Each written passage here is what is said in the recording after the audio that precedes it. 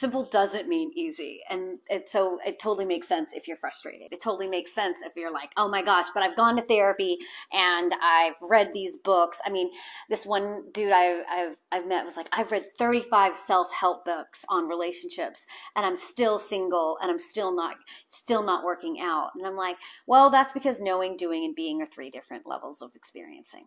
And what seems simple and what we can read about doesn't mean we're actually going to do it, right? Like, so it's knowing that and knowing that that's okay. You are like a lot of people. That's why change is challenging and why a lot of people don't, but you want to, right? And you can. You absolutely, I believe you can. I know you can. Like, I know you can.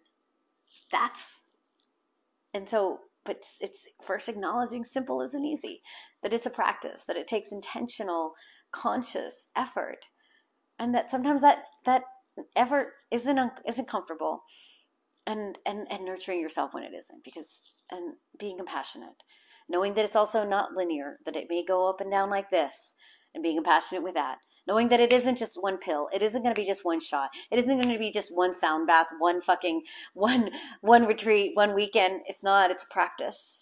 And the more you appreciate this practice, the more you begin to get curious, the more it expands, and the more what is automatic for you is completely different. And that's when life's change. And that's the fucking juice, right? Like, that's fucking cool. I mean, look how far you've already come. Like, you've already come so far. Because, simple isn't easy.